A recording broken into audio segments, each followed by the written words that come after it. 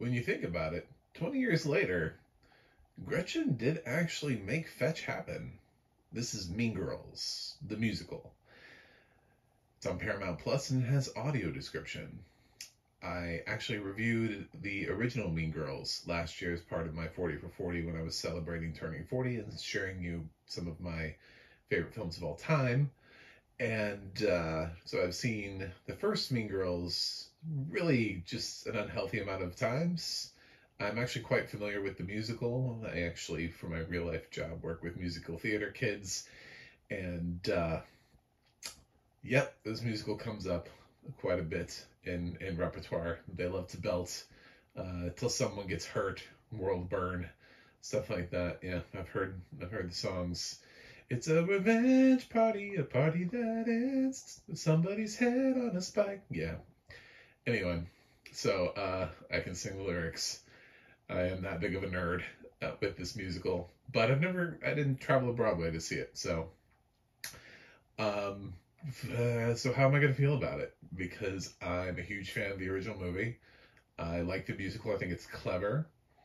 And now we have the movie adaptation of the musical, which stars Angourie Rice playing Cady Heron, which was previously played by Lindsay Lohan, Renee Rapp playing Regina George, which was previously played by Rachel McAdams. We have Jaquel, I don't know if I'm pronouncing his name right, playing Damien, who was previously played by, yeah, I totally forgot his name. I know he did have a career. He was in Looking. I'm so sorry. And he has a much elevated part here. They've done a lot with Damien in terms of the musical by attaching him to Janice, who's played by Ali Carvalho here. I will get her name right at some point, who was originally played by Lizzy Caplan. And the two of them together are sort of like the de facto narrators of the story. They have a lot more to do. They're in some regards, if you were auditioning for the show, you might consider them the leads. It's really nebulous. This musical actually kind of spreads it out a little bit more to where lead is hard. I actually don't know who gets final bow. I don't know that it should be Cady. Maybe Janice gets final bow. I don't know. It's an interesting thought. And then there are the other two plastics, who are played by some girls. I have to say I don't know where they came from, but I think they're both fine. One of them may end up going on to have a career like Amanda Seyfried, where she gets nominated for an Academy Award, and the other one may go on to have a career where she's doing Hallmark movies. So just wildly different, career reactions for those two. Also back for the ride are Tina Fey and Tim Meadows, and spoiler alert, Lindsay Lohan actually appears for like a hot second in this. It's like a hot second. Don't get too excited. But for those of you who aren't sighted, you won't even. It's a blink and you'll miss it type of thing. So you have to look it up in advance. And as I'm a blind film critic, I'm mentioning it because I know my audience is. So I just want to mention, look it up first, so that way you don't miss it if you're going to watch this movie. So that way you know where she is and when you're supposed to find her. Her voice has changed a lot. If you aren't familiar with the couple of things she's done recently. Anyway, so what's up with this movie? What's up with this musical? It's I've heard a lot of different takes on Mean Girls, the musical, the 2024 version, and the fact that it is Mean Girls for this generation. To that, I would say, do kids today still say "shut up"? I don't know.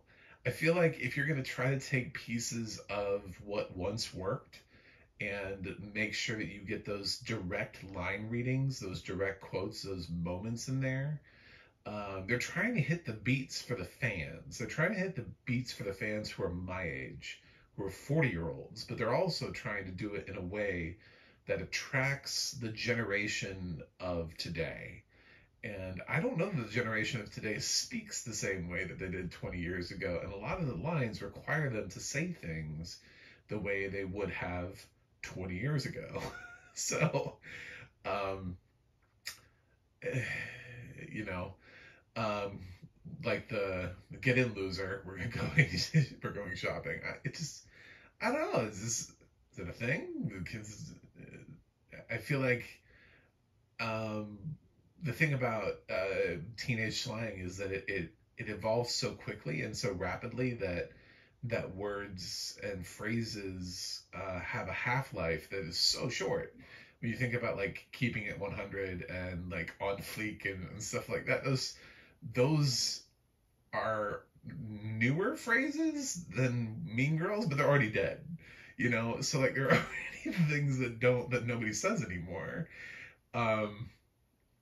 So I don't know that you can keep it the exact same way. And some of the lines aren't kept the same way. There's the line that Damien has about Karen and Orange, and he doesn't give any backstory to it. He just says, once I saw her try to put a D in the word orange. And instead of like saying, I sat next to her in class and she asked me how to spell orange. And I guess we're not making fun of kids who can't spell, but we still are, because you're still saying she puts the D in orange. You're just finding a different way of doing it. So some of the line changes don't really make that much sense, but then other line changes are like, why didn't you change that? There are some really bizarre things they keep, but they keep them in the wrong places. That it's just I don't know. I don't understand this film. I did not like it. I think there's some talent here. I really do. And I'll get to that. But there's the scene where Cady actually gets to sip the plastics for the first time. So when she does that, Regina just calls her over. She summons her, like, like the queen bee, right? Like she probably should have the whole time, because this is adapted from the novel Queen Bees and Wannabes. So she's kind of just like, she's a queen and she sees a subject of hers and she's just like, you, come here. Why don't I know you? In the original movie, it's because Jason comes up to her and does the, I'm a senior, I'm doing a poll, is your muffin buttered? Would you like your muffin buttered? They dropped that. So that never happens. And because he can't come up to her as much because she's with Damien and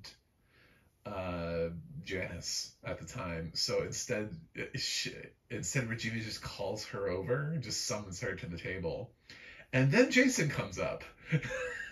And then Jason, while Cady is with Regina and the other plastics, says some dumb shit about how he can guess a girl's bra size if they jump up and down once. And I'm like, how is that a better line than the buttering the muffin? I get it. We're in like a place, we've had like Me Too, and we're in a place now with teen comedies where girls now take the lead and boys can't be creepy and gross anymore. He's a creepy boy and his lines are gross.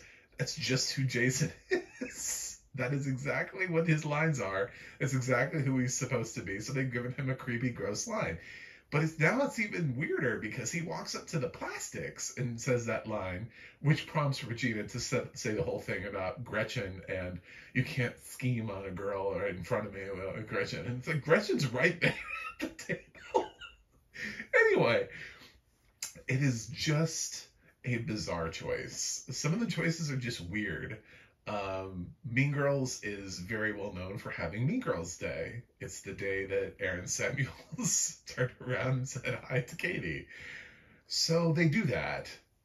but they don't tell you what day it is because there's no internal narration here. This version of Cady does not talk to herself.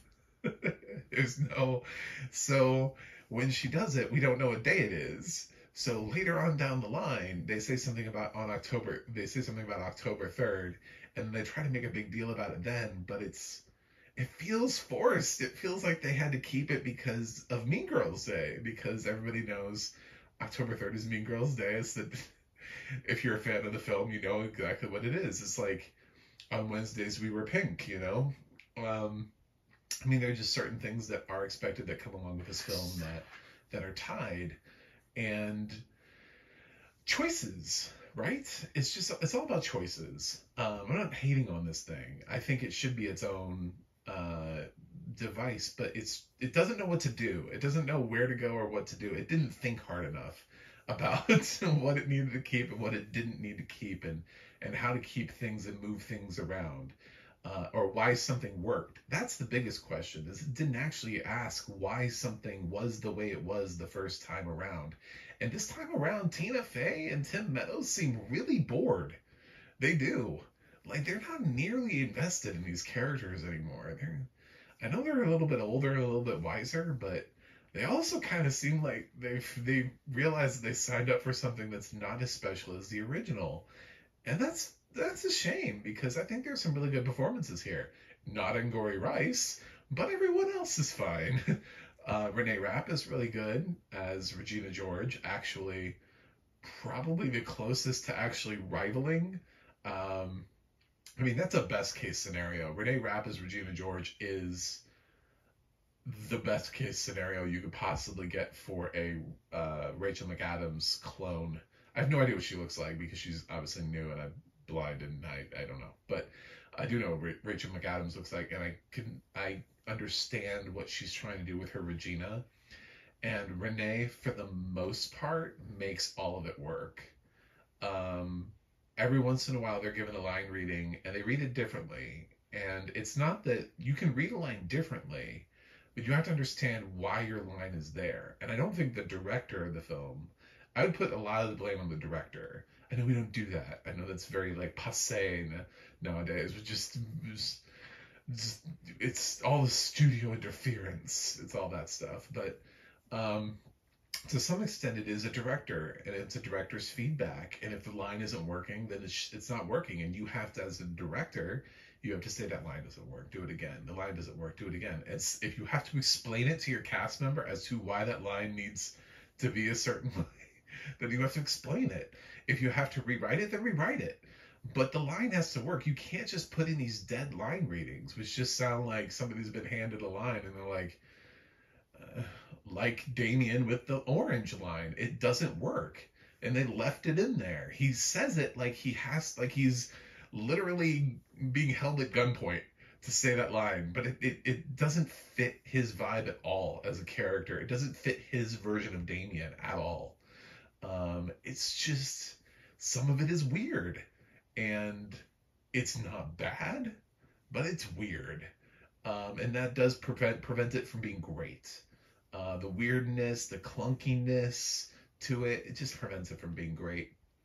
Also, the fact that this was originally being planned as a Paramount Plus movie, not a theatrical release, which is why you get so many scenes that are shot on cell phones, which can't look good on a big screen, by the way.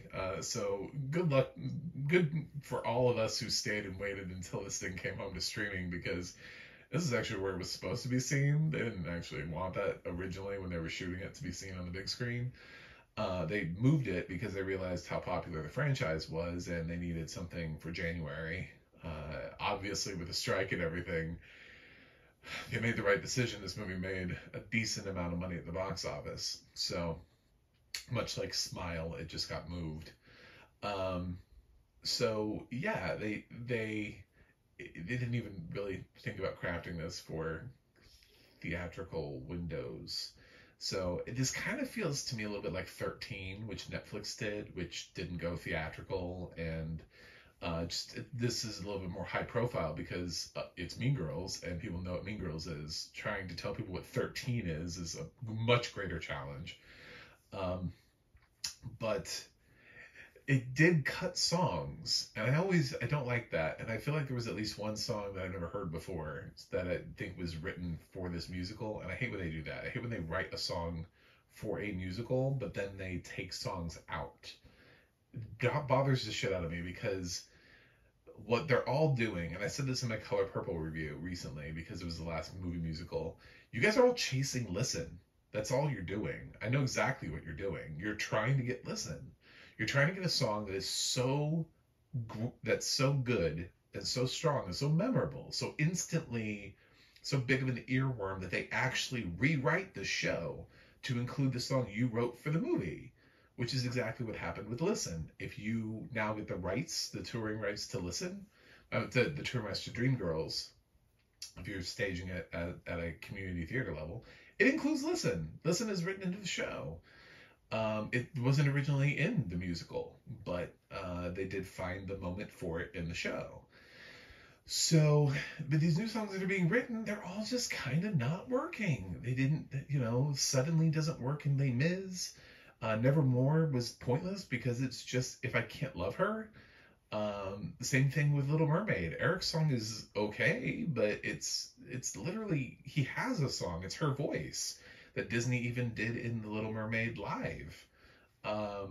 They're just writing songs to write songs. Dear Evan Hansen has songs that, and then it cuts songs. It just doesn't need to have them. So here they cut one of my favorite songs, which is Where Do You Belong, which is Damien's big song. It's a big sort of show-stopping musical number, and they cut it. And I don't know why. And then what's really funny is it segues into Meet the Plastics. And then you can see, like, it's so weird to hear them speaking the lines that they should be singing. They call themselves the Plastics, they're shiny, fake, and hard. And they call themselves the Plastics, they're shiny, fake, and hard. Like, it's just, why are we speaking the lyrics? Why did you bother to include them at all? Why not rewrite it? It's so weird. This film is weird. It's bizarre. So I'm all over the place on this. I think for the most part the cast is fine. I think I really enjoyed Renee Rapp the most, but I actually think both of the girls that played the Plastics were fine. The girl that plays Karen, who has like one name because she's like Madonna or something, I don't know, but it's like, you haven't done anything, you have one name. Who are you? Are you a TikToker? Like, where did you come from? I've heard, and I haven't even bothered to remember her name. But her Sexy is very good. I know that sounds really creepy and weird, but the name of the song is Sexy. The one that she does for Halloween. If you think you're sexy, it's a full-time gig. Thinking that thing is called, that's the name of her song. And then Gretchen, I thought she was good. Her What's Wrong With Me was strong. So I don't know why she's no longer the daughter of the man that created Toaster Strudel. I don't know why we cut that from the musical. It's a choice, but that's a choice. See, I'm not being nitpicky here. I didn't need that. It's fine. I mean, there are some references to it in the original movie, which is cool. But it's just sort of like Cady is now from a single parent family. Jenna Fisher is obviously alone in the world and has no husband. Okay. It's a choice. I don't think it affected the story. So if you want to make a choice so that you can make the thing different, then I guess that's a choice to make. They leave out the whole Coach Carl thing, which is fine. The whole Tring Park and where he's sleeping with like two of the Asian girls, that whole thing isn't in this movie at all. What's weird are the choices that the musical kept and then the movie adaptation of the musical didn't keep. Those are the choices where I'm like, why are we trying? Like, what are you trying to? Why? So the movie musical does actually keep the fact that Regina and Shane are hooking up in The Mascot. which they do in the original movie. But here they're hooking up like in a closet, like in shop or something like that. It's some weird thing that Gretchen has to say instead that uh, it doesn't it has such little impact because it's not funny anymore. It's just like, why? I just I have so many questions and all of them are just why. Like, do I think that you have to do the exact same thing? No, I don't. Like, for example, I don't care that they made Janice a lesbian. Um, they actually, in the original movie, she's not. That's her whole story is that Regina makes up a rumor about her, um, and that she's offended by it. Well, that's kind of, I mean, they're not going to write a character who's offended by being called a lesbian in 2024. So that's a solid change. So instead of her being offended by it, they embraced the storyline. They have this whole past now with Janice where she came out and she had like a unicorn. She put like a rainbow on it, and then like Regina did in solidarity, and this is like whole thing. So so basically Janice is actually a lesbian in this film, which is fine. I understand why they did that. The choice makes sense for this adaptation. And there are certain choices like that that make sense for this adaptation. That, like, okay, good choice. I don't need a coach that's sleeping with his students. I don't need that to be a part of the storyline. It was fun back in the day, but I can understand why 20 years later it's problematic and we need to change the storyline. Some of the things are moved through a lot quicker, and I didn't miss them. There's the whole thing that gets rolled into Apex Predator, where when the girls go to the mall and Regina sees Jason with the like flirting with the other girl, that just gets rolled into Apex Predator instead of it getting its whole moment where she calls and says she's from Planned Parenthood. Anyway, yeah, so it's just part of the musical number now. It doesn't really get its own moment, but that's okay. That's fine. And for the most part, they changed um, the cutting of her T-shirt to take emphasis, I guess, off of her breasts. But then she kind of is still, because there's, at least even with the description, she's sort of like seductively being wet. She gets drenched, and that's becomes the thing, and then everybody else just is trying to look wet with their mascara running. Okay. Anyway, the foot cream change was different. I didn't mind it. They made choices. They cut some scenes. Mrs. Norbury doesn't meet Janice and Damien at work. So it does, when you take some things out, it does make it sort of odd when you leave some things in that didn't tie into other things. So it's just, again, I go back to it's a little weird, and my questions are why. I think the talent is here, except Angourie Rice. Please cast people who can sing. Angourie Rice has no power in her voice at all, and you have her up against some really beast singers. There's no one who's even close to her level of voice. She's a little bit like Amanda Seyfried, if you've ever heard Amanda Seyfried sing. Amanda Seyfried has this really like lilting, sort of wispy voice, and we keep casting her in musicals also. So it's like, technically, yes, she can sing. Technically, also, she has a very wussy, wimpy voice. It's not strong. You can find, there has to be somebody else who could play this role that can sing differently than that. I'm not saying every girl needs to belt, but it was breathy as shit, and it was driving me insane. It's just put some focus on those vocal folds, please. It's driving me up the wall. Anyway, yeah, it wasn't. Her acting was fine, but her singing was no. Then take away her songs. You know what I'm saying? Cady's songs aren't even that good to begin with. They're not the ones that people remember. So leave in where do you belong and cut stupid with love, you know. Um, but or whatever the hell she sang with that at the beginning was that thing. Just cut that. Anyway, that's it. Yeah, Mean Girls. Everyone's gonna like it differently because everybody's gonna have a different visceral reaction to this. I can't predict if you're gonna like it or hate it. I did not hate this musical. I like a lot about it because I like the stage musical. I like what the stage musical did with it. I think if you write a clever version of a stage musical, you can actually do something that pays tribute to the original while also doing something of your own. I think there are plenty of examples of this. I think Heathers works really well. I think Legally Blonde works really well. And I think Mean Girls, for the most part, does this. I did see a movie critic, actually a pretty solid movie critic. I should name check uh, Alonzo, part of Breakfast All Day, was mentioning that he didn't think any of the songs in the Mean Girls musical were worth anything. Like, he didn't think any of them were memorable. But I disagree, and I hear people singing them all the time. If an earworm is an earworm, you know it when you walk away, and you can sing it later on.